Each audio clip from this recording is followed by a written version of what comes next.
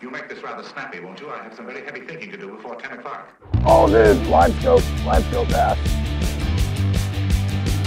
So he's live scoping them. I'm throwing it old school. You guys gotta check out this week's vlog.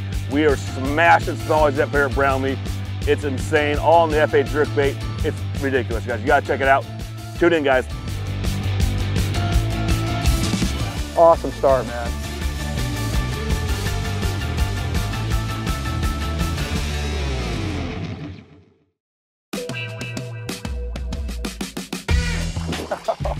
There it is. All right, guys. Hey, we are back.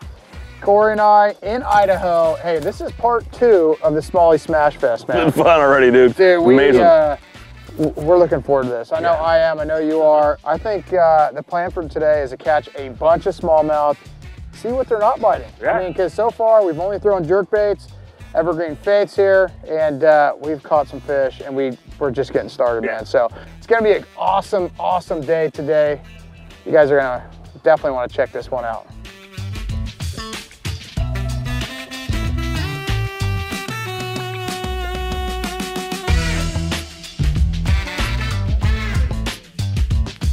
Oh, through a what? What do you got, dude? Another smaller. Oh, man. I noticed you switched jerkbaits because you're trying to keep up with me, or why are you switching jerkbaits on us, bud? Hey, you know, to be honest, I just want to be more like you. Well, yeah, that's obvious. Hey, but no, I was throwing the Faith 87. This is the 115, and that Faith 87 it's a small jerkbait, and I just want to be able to launch this thing, right? Like the wind's coming up a little bit harder to cast. Generally, I throw it on a spinning rod. I want to throw that back right now. Yeah, you know, I was going to compare sizes. You just trying to ruin that. Get that thing, but no, it's a smaller jerkbait, a little bit harder to cast. I was casting it really well. You know, typically I throw it with the SV spool. Oh, there's a nice one, SV spool or a spinning rod. Oh. Look at this one. Hey, this is why I switched to jerkbaits, right? Like, I sit there and see Corey catch a nice one. Look at this beautiful fish. Back to back cast. Wow. See if we can go 4 in a row? Hey, let's try it. Faith 115. You know what's cool too is I just put on this new color from Evergreen here. But Corey's throwing the pink one, but dude, that sucker got it. Gotta have faith, bud. Gotta have faith, man. That sucker, it ate it. And you know what? Throwing a jerkbait like we're doing today, I mean, this is fun, huh, Corey? Oh, yeah. I haven't honestly gotten a good jerkbait bite in a while, so it's really cool for me. Hey, but just being here, being in Idaho, awesome scenery. I don't have to worry about Corey hitting me in the head like Jared. You know, I mean, maybe I do, but I have hooked Pete Goose Stick before. Okay, in the head, so we're Jared and Corey are tied, but I'm gonna put this dude back, and hey, the day is young, man. We're just getting started. Love this place. Bro, how fun is this? It sucks. It doesn't suck. Hooked up? Absolutely crushed it. Go this up. We get away, like sorry, buddy. Not slacking the line. Yeah, it's so awesome. I thought it was a giant the way you hit, dude. Dude, they are fighting. Bulldogging it. You're frisky. Oh my gosh, the jerkbait is so much fun. Oh, Corey, look at that. Now see how I'm doing this for you here? Hey. Making you look good? You know what? We gotta show you how to use the old underwater GoPro here so I can keep fishing here next time.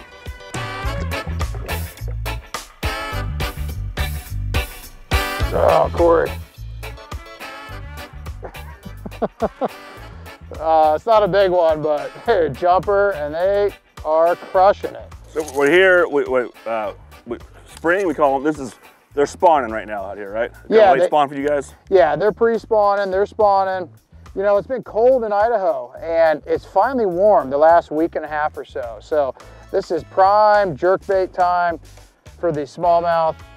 You know, they're up, they're ready to spawn. You know, they've been ready probably for about a month now, but it's finally warm. But this is the best time to be on the water, in my opinion. You know, throwing a jerkbait. I mean, these fish are, like I say, getting ready to go. Definitely a fun bite. And like I say, man, we haven't even been out here but maybe a half hour, and the Smash Fest is on. I'm guessing, I mean, I'm working with standard 1, 1, 2. I mean, is there a wrong way to work it this time of year? What do you do? So what I like to do is I like to start off, especially in the morning, fishing it a little bit slower. You know, maybe jerk, jerk, pause, let the bait sit, maybe jerk it once, and then kind of see what they like. You know, as the day kind of picks up or further along in the spawn, I'm gonna work it a lot faster. But I've been throwing it up there, and I've been just starting to jerk right away. Now, one thing that's so important to me is popping the line, popping the slack in the line and giving it slack. So when I jerk the bait, I give it slack so it sits there just like you just did there. And then one smokes it. Yes, where if you don't pop it with slack, that bait will continue to move and it just doesn't seem as effective. But yeah, like I say, we're just getting started. This is fun. I mean, you can literally feel it. I mean, they clobber this dude, man. I see mine, I've been winding, I mean, maybe it's because I just don't know any better, but I've been winding mine down first a little bit and then starting to work it, but. Starting to work it, yeah. I've been throwing it up there, and as soon as it hits, just start twitching that jerk bait. If there's one spawning, this is a great way to cover water, and if there's one spawning and you sit there and you pop it right over the top of it, it's definitely gonna bite it. Real quick, I just want to give you a closer look on what bait we're throwing today. This is the Evergreen Faith 115. It's a FA 115, the Faith. What makes this bait unique, for one, it's going to be a little bit deeper diving, 4 to 8 foot. You can get it down a little bit deeper on some lighter fluorocarbon. It has a really good slash, so when you jerk this thing on slack line, you know, it really slashes to the left, to the right, has really, really good action, draws those fish from a long ways. Also, you can see the shape of this. So it's gonna be a lot wider on the back and it's gonna narrow down to the belly. So it has a really good roll too. So when you jerk that bait, it's not just moving and stopping. It's got a really good shimmy to the bait when you're pulling and jerking that bait. A really good hook placement, some awesome colors, has the weight transfer system. So when you go to cast this bait, the weights are gonna go on the back and they're gonna launch forward so you get that maximum cast. It suspends. And this is an absolute fish catching jerkbait.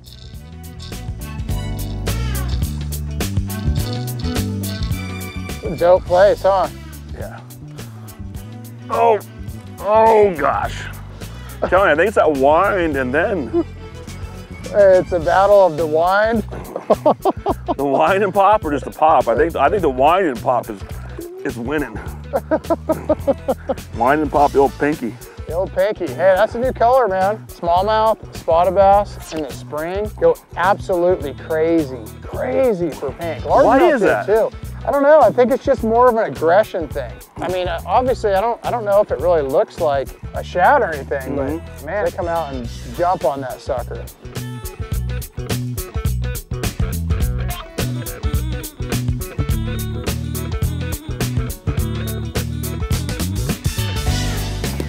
Oh, dude, what do we got? Smoked. It crushed it. Good one? Oh, yeah, dude. Oh, dude, big. Nice fish, dude. Nice one. Oh, double. Doubled up, man. Look at that thing. Corey, look how yours ate it, man. Mine swiped at it, yours ate it. You know, when I see something like this, I feel like that's more of the color right there, right? You know, keep throwing that one, I think. We need to make sure we prove it right. We're going to do a rod switch here. A rod and bait switch. A rod switch? Hey, lefty, bud. Lefty. Hey, good thing I have more of these. Dang. I can go out and get a pink one. You got me. You got me. I'll give you that one for once. Yeah, I finally got Corey. There we go. Jerk, jerk, pause. Look at this, dude. Loaded. Loaded on the live scope? Yeah. Is that right where I just cast? Yeah. Can you see my jerker on there? Yep. There we go. And there's a fish under it. Yeah. No, it's just eat mine. We're not. My show, not your show. Literally saw that dude come up and bite that deal. Corey. I thought trying to live scope my fish. Hey, I was worried about myself there, man. Real cool. The whole time I thought you were talking about my. It's underneath the bait. Oh, it's underneath your bait. Yeah. No, I actually did see yours for a minute there. Yeah. Yeah, they're fatty, man. Oh! Had Oh, one. I can't even stop laughing, man. We had a double, but I farmed it, sorry. Again, though, this color, they're biting it. This is a Wagasaki. That's a cool color, dude. It is. The pink one, they're eating a little more aggressive, but that's the deal. That's a 115 size jerkbait. And they're biting. These suckers are thick, too. All right, so you found the fish down live scope, so what's your next approach after you kind of target them down, or what are we doing here? Yeah, so here it is. You know, there's one out there. It's about 40 feet out. What I'm gonna do is I'm gonna scan around using this Garmin Live Scope. You know, you're gonna have to definitely pay attention to the graph, but once you find a bass, like right here, there's 2 on the bottom, they're 12 foot down, they're 60 feet out. I'm gonna cast out past those fish. And see this, Corey? See these 2 down there? Uh-huh. I'm gonna cast out past this fish and wind it right to it. So right now my jerkbait is literally over the top of them. There's 3 of them. Here they are. They're gonna come up. They're looking at it. Oh yeah. You can see my jerkbait. I'm jerking right over the top of their head. And that's how you do it. You know, it's a small cone, so it's gonna be really accurate. You know, in my opinion, Garmin Live Scope is the very best. It is so clear. It is a deadly way to catch fish, especially, you know, if you happen to just kind of scroll out in the middle of the lake, like right here, and there's one out there. Those are the fish where if you don't have Live Scope, you're not going to see, you're not going to cast at. So that's a really big deal. But to be effective at it, you have to do it a lot. Super cool way to fish. It's definitely kind of like playing a video game, but catching bass. Yeah, especially right now, like we're getting on the bank, we're smashing them. There's no way I would even think to come out here Look at this one right and try to get after it. And you just come out here and then catch one. I was reeling the bait in. Literally, it's not a big one, but I'm reeling the bait in. I see this fish come out of 20 feet, fly into it, stop it, twitch it, and catch it. So definitely, it's a game changer, man. Yeah, with that Live Scope, you would have reeled in. You wouldn't have known. You would have just kept reeling in and brought back to the boat and been none the wiser. Never caught that fish. And a lot of times, like there's another one out there. A lot of times, those are the big ones. You know, that's the biggest bass in the lake. They're suspended out there, getting away from pressure. And it is a must-have tool to help you catch and target a lot more of these fish. Do you adjust how you work the bait based on how they react to the bait and stuff like that, or do you kind of just change it up, or what do you, I mean? I do, yeah. So, you know, one of the biggest things to me is seeing the color difference, right? Like, so right now I feel like, gosh dang, that one bit it on the paws. I saw that group of them out there. No, not a big one, but still I saw a bunch out there, cast it back up there, and caught a fish. But what I was saying is, I feel like changing up colors, like a lot of times you'll see these bass, they'll come up to the bait and they'll stop and they'll turn away. Okay. You know, so then I do a color change, maybe a lighter color, a brighter color. You could, pink. Yeah, pink. You can see if you have the right cadence, if they're wanting it slower, faster, whatever it might be. So watching a Live Scope, look at this right here. Jeez almighty. So it only finds them for you. It helps you dial in the bite, dial in the lure, dial in technique and everything. It really does. Once you find them on the Live Scope and you start casting at them and messing with some of these fish, you're really going to see what they want out of the bait. Do they want a bigger bait, faster bait, or are they just eating the one you got? So really, really cool.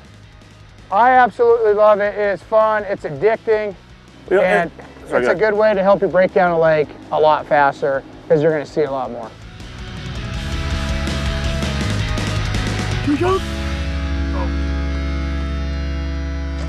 Another nice one. God, these fish are freaking mean.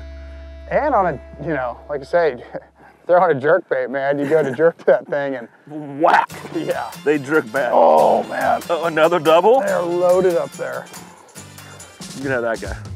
I'm not even going to show you guys. Hey, GoPro A, look, hey, up front, we got it right there, bud. We got plenty of camera angles. I'm not even going to show you guys this thing. You can't hide it. Still fun, though? Yeah, it's still fun. It's the size of the jerkbait. Let me get some pliers here. Dude, eating this thing.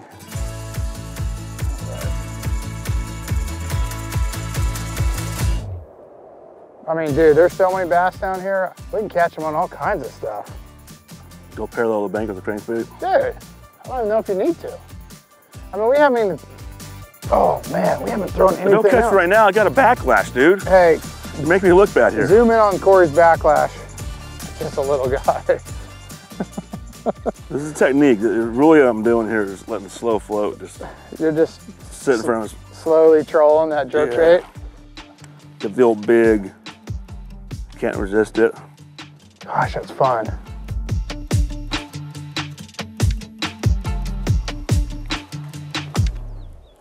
Oh yeah, yeah, yep. We called that, man. Cody was just saying, man, how we're fishing, what the area fishing, kind of going on a little bit, Cody, about the steeper banks and stuff. Yeah, so, you know, we've been fishing these flat points, right? Flat, shallow points, and there are a bunch of bass on it. I think because they're spawning, honestly. That's a nice report. And then we get to some of the steeper stuff, and we're not getting a bite. So, you know, I just said it, they're definitely, you know, on these flatter points, little bars. You know, there's a ton of points in this lake, but the flatter ones, or a little transition from a steep to flat, definitely seems like it's key today. You keep talking. I'm gonna keep casting and catching. Nice fish. All right, let this one go. And I think we're gonna get on a little flurry again right here, bud. I like it, man. Let's do it. Smashing. Smash, Smalley smash fest. Oh, man. Good. Blasting. Blasting.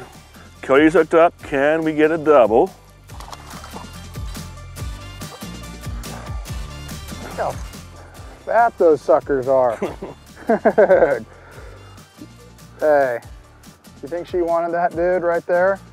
Oh, another double, dude. Smalley Smash Fest. Hey, you know what time it is, bud? It's time for the Evergreen montage. We're gonna get greedy, boys. Enjoy the montage.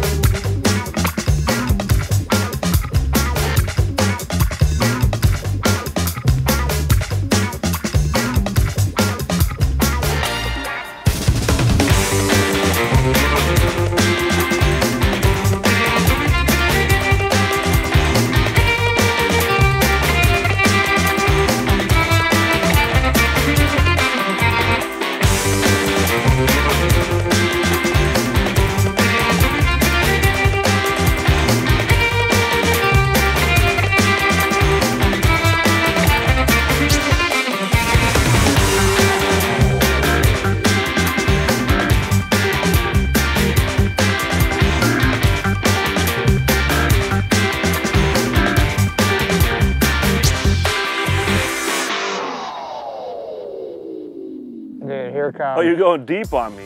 Dude, look at that. Here comes a jerkbait right to the bow. Oh, but I got one right here.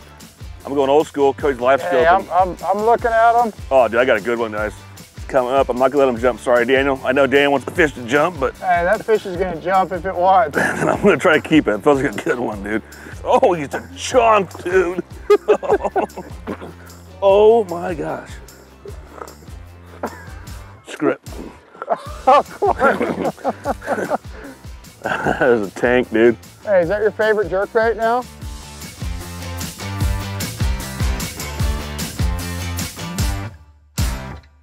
Corey. Ooh. Dude. Oh! Hey. Peach. Choked it. Choked. Head first too, right? That bait. Look at that. Head first. Faith 115 gone. Dang, dude. I don't know how I'm gonna get this dude out. I've been saying it all week, Cody. Start on the fat end. Gosh, dang, man. You know when they start on the fat end, that they're freaking, they want it. Dude. Gone. Gone.